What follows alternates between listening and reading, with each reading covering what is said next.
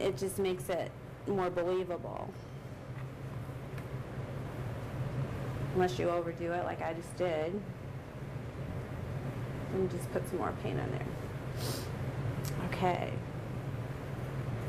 I want to define my shadows a little bit more.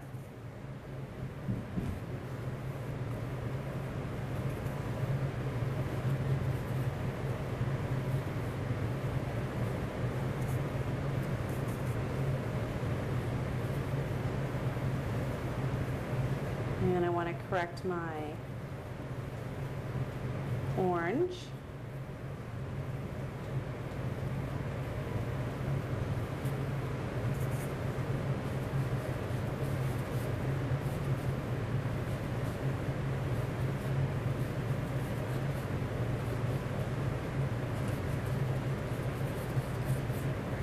When you're painting something, it's always good to figure out what you're painting and why something is there.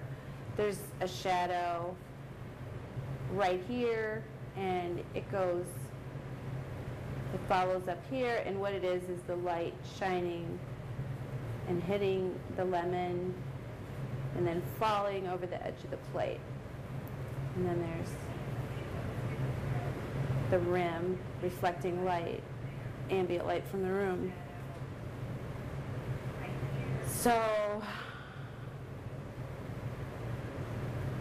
I really could use a brighter orange, but I don't have one in my paint box, I don't think, so I'm going to have to go with what I have. I might want to make the background more interesting at this point. I'm about done with my local color and my shadows and about ready to put my highlights on. So instead of having all that plain orange, let's make it more interesting. And sometimes it's good to just use your knife to do that. You can create some interesting textural effects with your palette knife.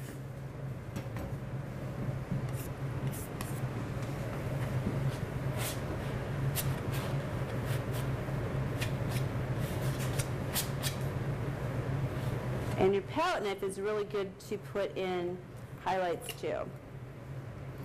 There's a really bright highlight on the orange, which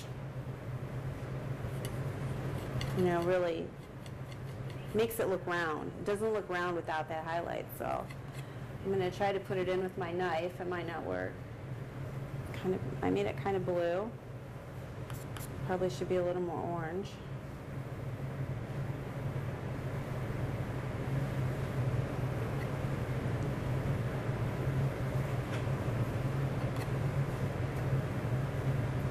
And then there's also highlights on the lemon and the lime.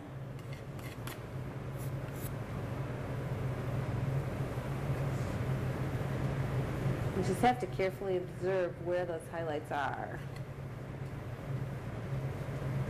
And they'll add like a feeling of dimension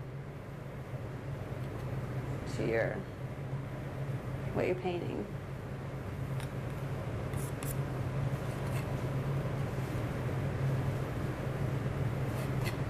They also have to be pretty bright. And that's why using a palette knife helps, because I have so much paint on this canvas that if I used a brush, it might just kind of mush in. Okay, now I'm at the point where I step back and take a look at it and adjust the values and anything else I might see. Oh, the plate looks pretty bad. It needs to be brighter. It needs more white paint, and I need more white paint, so I need that. I'm out. Okay, so as I'm looking at the painting and looking at the subject matter, I see that I really need to brighten up my plate. So I'm using pure white paint and kind of going around and cleaning up my edges.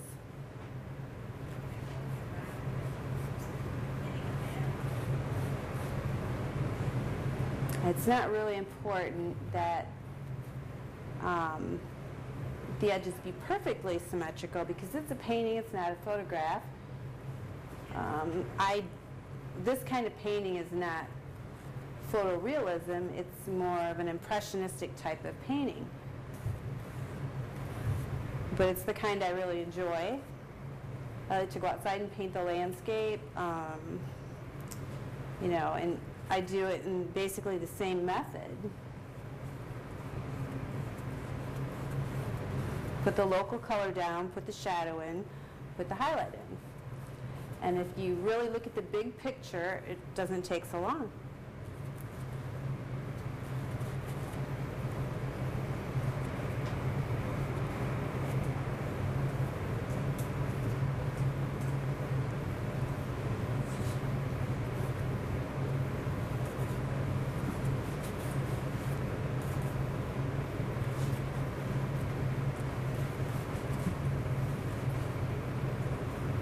Okay, there are some little ridges on the orange that probably,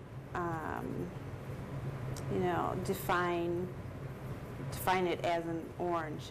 Actually, it's not an orange; it's a clementine. But you can put as much or as little of that in as you want. I'm just showing it as a color change.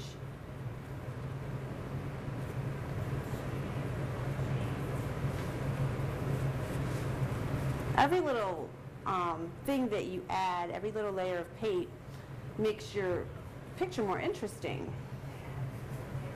And if you can use a color in one spot and then use the same color in another spot, even if you wouldn't think of using it, like putting the orange into the green, it creates a color harmony in your painting and makes it all, you know, just relate, the pieces of it relate to each other better, kind of like a puzzle.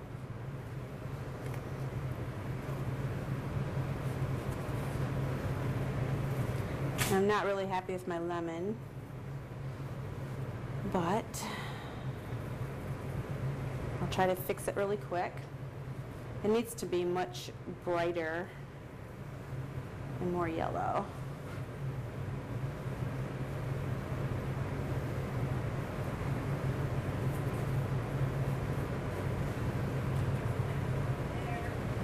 So I'm going to throw some of that color into there and maybe blot that and go back to the knife.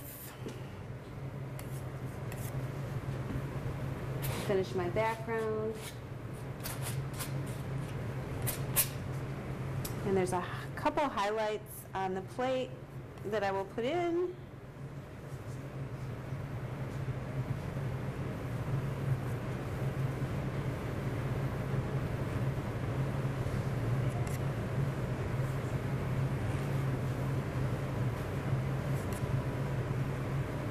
My highlight back in here that I lost.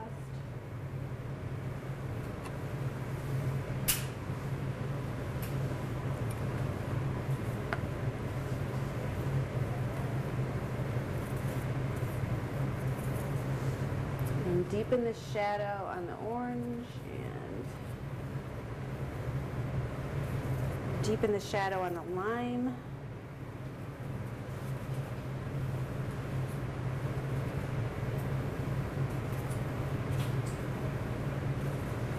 And we're pretty close to finished. There's a weird split right here in the shadow from the two directions that the light is coming. Might as well put that in because I see it, but you wouldn't have to.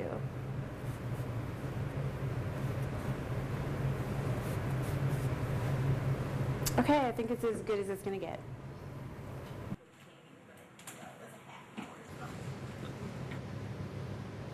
All right, well, it looks like the painting turned out pretty well, and